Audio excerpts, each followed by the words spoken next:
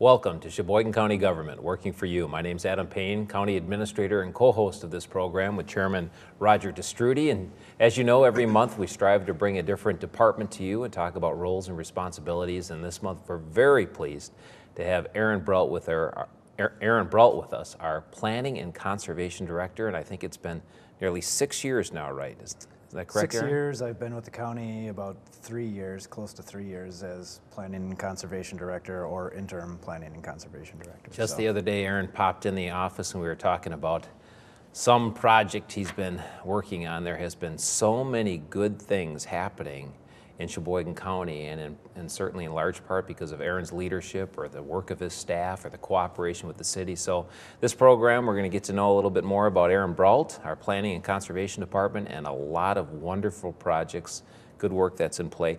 Aaron, please start by sharing just a little bit about yourself. 6 years with the county, 3 years as director. Tell us a little bit about your professional background. Sure. In the planning arena, I worked for a private planning firm out of Madison, coming out of college for 4 years. Knew Sheboygan area well.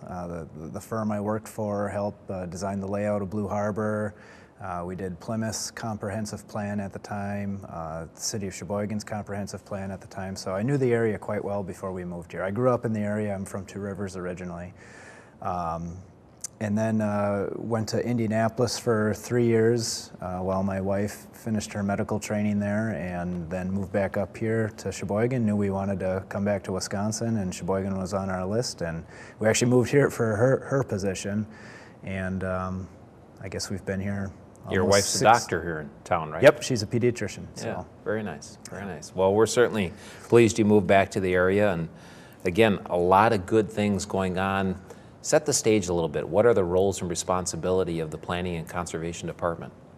We have a varied role, I think, throughout the community. We have a number of ordinances we administer in our office, including things like the shoreland ordinance that the county has, our sanitary ordinance. So if you have a septic system or a holding tank or a thing of that nature in on your property, that is administered through our department. We also have a number of programs: household hazardous waste, waste pharmaceutical disposal. We were the recipient of a grant back in 2005, 2006. The non-motorized transportation pilot program is administered through our office. All the county's mapping, parcel mapping, any kind of GIS data layers are in our department as well. So we dabble in a number of different things. We have our conservation division, which helps farmers out, manure storage, buffer strips go through that division as well. So very interesting. Every day is different. And when you talk about ordinances that deal with setbacks or septic, clarify a little bit for our viewers. That's predominantly more unincorporated or rural areas. Yeah, right? Our jurisdiction is primarily outside of the municipalities. Right. As far as shoreland, each municipality has their own rules and regulations. They primarily follow what the county does. However, our jurisdiction is just outside those, outside of the incorporated areas. And about what's your total budget and about how many staff? There's 15 full-time staff on our table of organization. We also have 2 people in our office that are housed in the county, but they're not really county employees. They're there for project-specific grants that we're part of. And then our budget for 2013, I believe, was about $2.1 million in operating. Very good. So you mentioned, predominantly rural areas, unincorporated areas. Those are your primary customers, but you've obviously been providing other programs and services that benefit everyone in this community more directly, such as the pharmaceutical program. What is that? How does that work? That program and the household hazardous waste definitely benefit everybody, we deal with everybody in the county with those programs. Waste pharmaceuticals, we have disposal boxes at 4 police stations throughout the county: Sheboygan, Plymouth, Kohler, and Sheboygan Falls, where folks can get rid of their waste pharmaceuticals so they don't end up flushing them down the the toilet. There's a lot of studies going on out there that's starting to affect our fish and wildlife population as those chemicals get into our water stream. They're not treated at the water treatment plants or in a septic system. Those chemicals aren't treated, so they're going up the food chain just like other pollutants. And also important for that they don't get in the hands of the wrong people, or kids or visitors that might be visiting your house. You don't want them accidentally thinking it's candy or something like that. So safe place to drop off, dispose of those, and then you have your hazardous waste disposal site. What, every couple times a year where folks can come and bring materials? Yeah, about 4 or 5 times a year we have that. Usually every other month in the summertime. The schedule is on our website, and that we alternate between the eastern side of the county and the western side of the county. And so folks can bring their hazardous waste and dispose of it properly. We contract with Veolia Environmental Services, and we've had a great partnership with them for the last couple of years. It's amazing the stuff we get. We still get DDT every year. I believe that chemical was banned in 1961 or 1962, so there's a lot of stuff out there yet. So, how about some more significant projects that you've been working on throughout the county? Lately, this past year, it's been primarily a lot of dredging work. The Sheboygan River, as you know, there was a lot of activity going on the Sheboygan River this summer. So with the great partnership, as you mentioned before, that we had with the city and a number of other entities, EPA, DNR, UW Extension, it took up a lot of Army Corps of Engineers, you name it. The list goes on and on. Yeah, I mean, it was a great learning experience, but yeah, there was some great work done on the Sheboygan River this year. We were fortunately picked to receive some funding to finally clean up our river. It's been on the radar for about 30 years and being talked about, and I think those early steps that folks in the community made prior to or leading up to being able to get the funding was probably one of the main reasons why we got that funding. There's 42 other communities on the Great Lakes that are listed as areas of concern, and Sheboygan was very fortunate in being able to finally make something happen. And I want to come back to this river harbor cleanup a little bit more later in the program, because it's just been such an incredible opportunity for this community, and a lot of hard work and a lot of money. A lot of money's gone into it. More recently, the board passed an intergovernmental agreement between the city and county with a new bike trail that's proposed in the city of Sheboygan, and this is going to be another asset for our community. Please talk about that a little bit. Sure. That's been a project in the making since about 2008. That's when the first round of funding was allocated for that project, was 2008. We wrote and received another grant to leverage some of those dollars even a little bit further. And it's an abandoned rail line that currently runs through the heart of the city of Sheboygan. Very dilapidated, you know, there's trash strewn everywhere throughout the corridor. It's overgrown, so I think it's going to be a really nice amenity for the entire community. It'll spruce up an area that's been sort of forgotten about.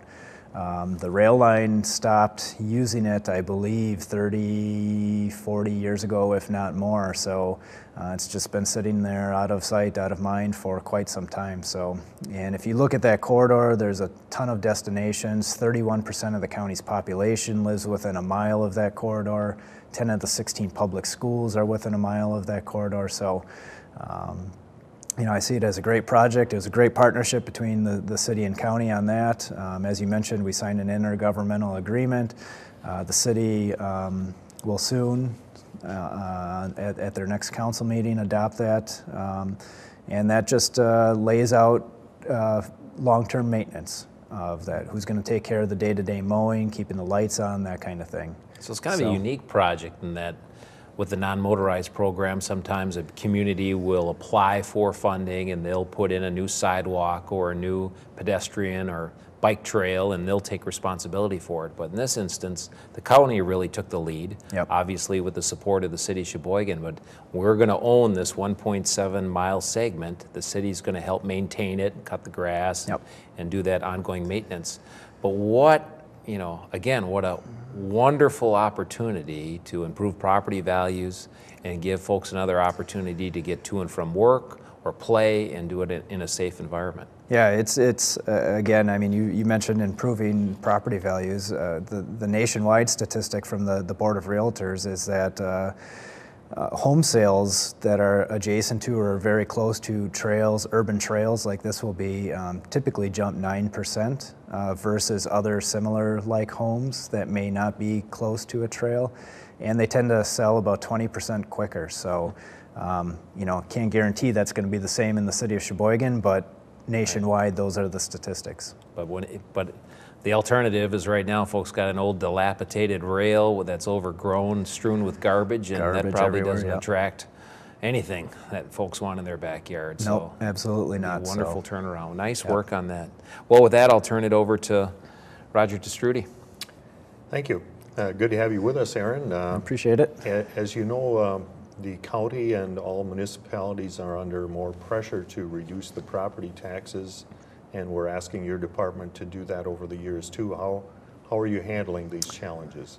Yeah, over the past few years, and I think we've seen this in a number of county departments, we 2 years ago merged with the conservation, or at that time the land and water department, and now we're the planning and conservation department. So we merged and we've gained some synergies there. Not only from staffing types of issues, but also small things. When we merged, there was 4 or 5 different printers we were using.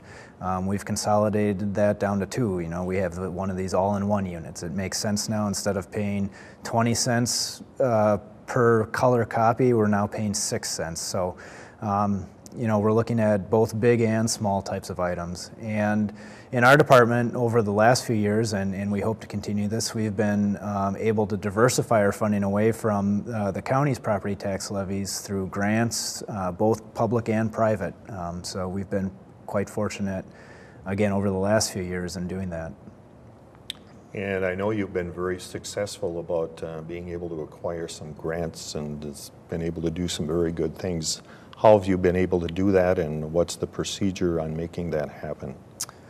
Well, first, it's coming to the board to get permission to apply for these types of things.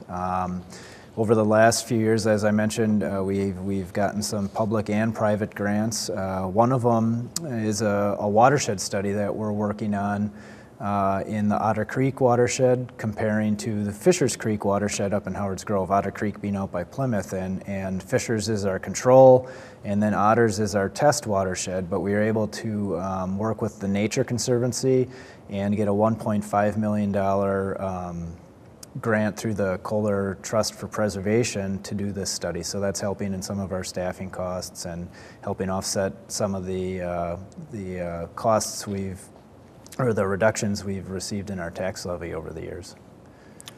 And I understand there's been a recent number of ordinance changes associated with your department. Mm-hmm. Maybe you could explain some of the significant changes and how that it would affect some of the citizens in our county. Sure. The biggest one, the 2 ordinances we changed this year or went through revisions on were the shoreland, the county shoreland ordinance, which is chapter 70 of the county shoreland, or the county code of ordinances, and then chapter 72, which is the sanitary ordinance. The shoreland ordinances, the sanitary ordinance was primarily small changes. There was different language adopted at the state level that we had to incorporate into our ordinance, but the shoreland ordinance was a year in the making. We had a great group of stakeholders that got together.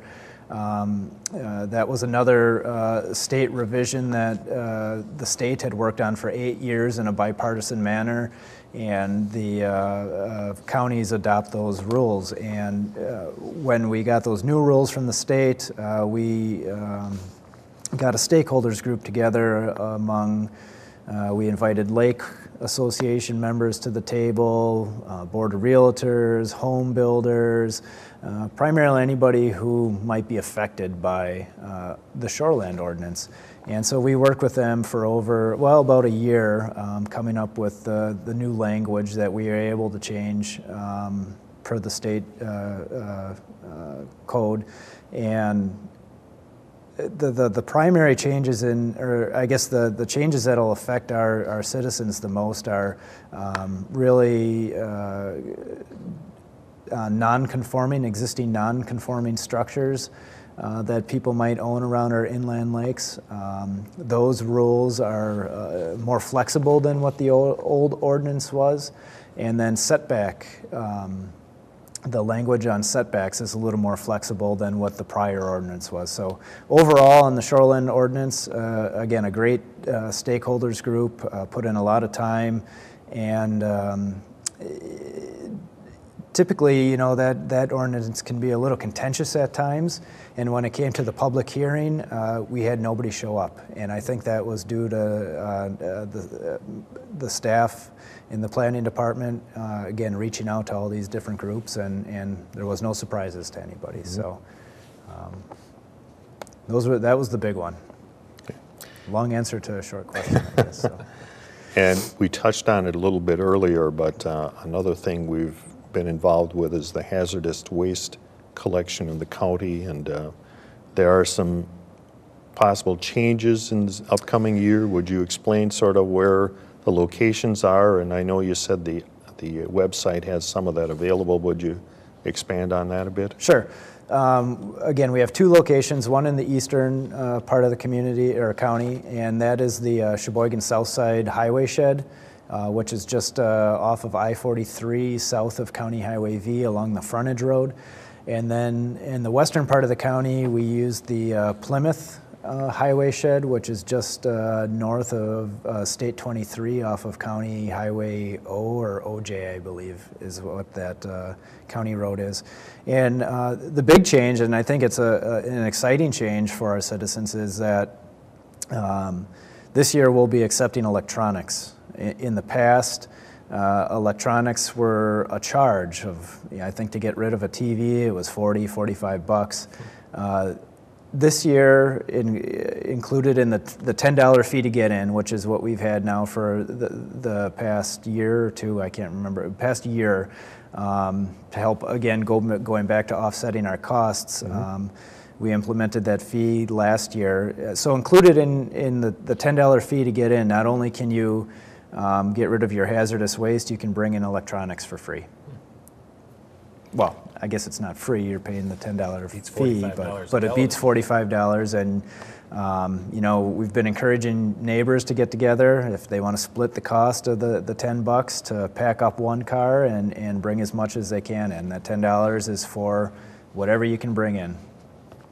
I know you mentioned about the fee at the budget cycle 2 years ago. Then we had talked about that at finance and about trying to pick up some fees to cover the cost.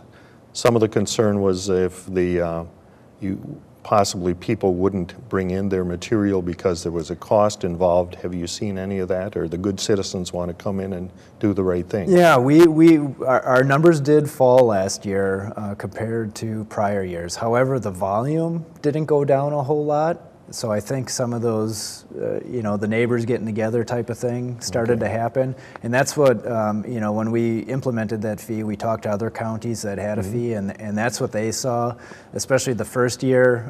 You know, they saw things start to go down, but then they started to pick back up once people got used to having the fee. And I think with the electronics, I'm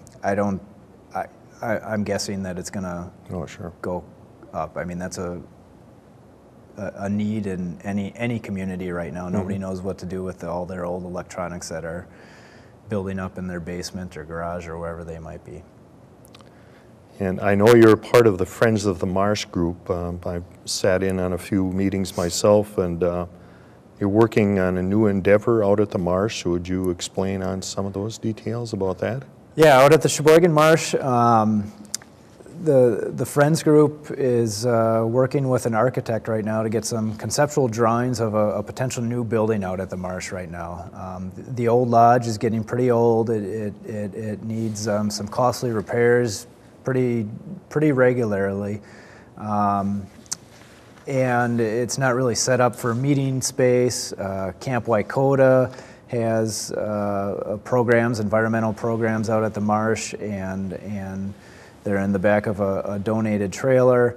So we're looking at combining those two different types of uses, more of a meeting type of hall with Camp Wykota and giving them a learning space, and potentially a new storage building too. The storage buildings out there right now, you can go push and move them. So they're one good windstorm or one good snowstorm away from falling down. So it's definitely time, especially for the storage buildings, to have something a little more, I guess, recent or updated out there. So yeah, the Friends Group is really focusing now on the building, the learning center, and meeting space. From the county perspective, there's really nothing out on the western side of the community when we host meetings out there to have a place to meet. So we're looking at that as something coming here in the future, hopefully near future. Yep. And we still have 3 guys in a grill out there running our Marsh restaurant, and of course that beautiful 80-foot wooden tower. I think it's still the tallest wooden observation tower in the state. As far as I know, it's still the tallest. I know there's some other counties now looking to put a tower up. In fact, that one county took our plans, I think, or asked for our plans. They asked for them, and the Friends Group didn't want to give them up without a cost. Yeah. And the contingency on the plan was that it had to be 79 feet rather than 80. That's so right. We would That's still right. maintain the tallest I remember that. tower Yeah. in the state. So. Well, if you haven't had a chance to, if you're looking to take a little drive or see some beautiful scenery, and now with the snow down a little bit, and I imagine that tower probably doesn't have any snow on the steps, you might want to drive on out to the marsh and grab a beer and a hamburger and walk the steps and see a nice sight, although it's certainly a lot more attractive and fun to do, I think, in the summer than in the dead of winter. But now would be a time to do it with the little snowfall we have with that melt. I want to go back to the topic we were talking about earlier, Aaron, and that's the Sheboygan River Harbor cleanup dredging. It surprises me a little bit because Aaron and Chad from the city, Chad Pelichek, there's been a fair amount of press or coverage of this over the years, and of course it's been going on for years, though recently there was an update at a chamber forum, and we had maybe 60, 70 people there, and I think many of them were surprised to just hear what they did about it. They hadn't been following it that closely. So let's just take a couple of minutes and set the stage. Let me start by saying, in 14 years as county administrator, this is probably one of the projects I've gotten the most satisfaction out of from a standpoint of what it means for this community. I mean, it has just been so cool to see the county board and the city common council and all the other state and federal agencies you mentioned earlier pull together and leverage nearly $100 million to once and for all, after 30 years, clean up a Superfund site, one of 43 on the Great Lakes. Yep. So we were so fortunate, as Aaron mentioned, to have this opportunity, and all of us who had a little role in it, it's just satisfying to see it happen because we know it's going to just be such a huge improvement for our community, economic development, water quality, wildlife habitat, you name it. So to set the stage, just what was cleaned up, Aaron, where did they start and what work has been done? Sure. In 2007 and 2006, they started up in the Sheboygan Falls reach of the river, and they completed the dredging of the Superfund area up in that stretch of the river in 2007. And then these past 2 years, it was primarily from the pollutants being taken out of the river. The dredged area was from Kiwanis Park down to the mouth of the river, the harbor. And so from about the Kiwanis Park area down to the A Street Bridge, prior to the dredging, was about 2 to 3 feet deep in most areas, give or take. And now a channel is going to be there without the pollutants that you mentioned of about 8 to 10 feet in that stretch. So very significant increase in depth. Although if the lake level keeps going down, it's, but night anyways, and day, 2 to 3 feet from 8 to 10. 2 to 3 feet to 8 to 10. So, and then all from A Street out to the harbor, it went, the Federal Navigation Channel was dredged down from 11 feet, or down to 11 feet to where it makes the big curve, and right at that curve is where it went down to 15 feet. So again, very big change. There was areas of the harbor that were 10, 11 feet deep already. However, it was hit and miss, and some areas were very shallow in that stretch. So overall, great improvement. You mentioned economic development. I know my counterpart Chad Pelishek at the city that you've mentioned, he's dealing with some developers down in that area now that are quite interested in putting up a development. So already we're starting to see some increased development activity along that stretch. So, well, as the three of us know, I mean, imagine trying to attract development here. Come on to Sheboygan County, and we've got this beautiful harbor and marina and this beautiful corridor through the parks. Oh, by the way, it's a super fun site, and you can't eat the fish, and there's warnings about eating the fish and swimming in the water. I mean, all that goes away, and it's just such a tremendous accomplishment. It also speaks to just how expensive it can be to clean things up. When we've done things in history that we just didn't know better. It wasn't as though, I don't think people intentionally were trying to pollute this river or harbor, but ultimately that happened, and it has been very costly to get it cleaned up. But now we can market this area as hopefully it'll be taken off the list, delisted as a Superfund site over time. The fish will be safer to eat. The ducks that some of the hunters may shoot that fly, whether they're in the city or out of the area, they'll be safer to eat. And if you're taking your kids swimming or whatever, you just know you're in a safe place. Yep. And another thing to mention, it was an interesting project overall. I mean, there was 1,000 tons of debris that came out of the river. So bowling balls was a big one that had been thrown in the river over time. Bicycles, you name it. So, in addition to the PCBs being and the PAHs taken out of the river, there were some interesting things that transpired during the project. 1,000 tons of debris, and I think at one point, Aaron, you told me that if you took all the sediment that was removed, it would, go up to the 45th row at Lambeau Field or something like that? Yeah, about the 45th or 50th row of Lambeau Field. And, on a more local perspective, the new American Orthodontics building, or the former Thomas building on Washington Avenue or State 28 on the south side of the city, it would fill up about 42 of those buildings. Wow. So there was a lot of sediment, about a truck every 3 to 5 minutes. My compliments to you and your leadership. And you think about success stories. Aaron mentioned earlier, he's from Two Rivers, just north of us here, and leaves the area and marries a doctor. He's obviously a sharp young man, comes on back to the community and starts as our non-motorized transportation pilot manager or a leader there, and then was promoted to director, and now planning and conservation director, because we consolidated that area. Has done an excellent job, a lot of feathers in his cap, a lot of good work in this community.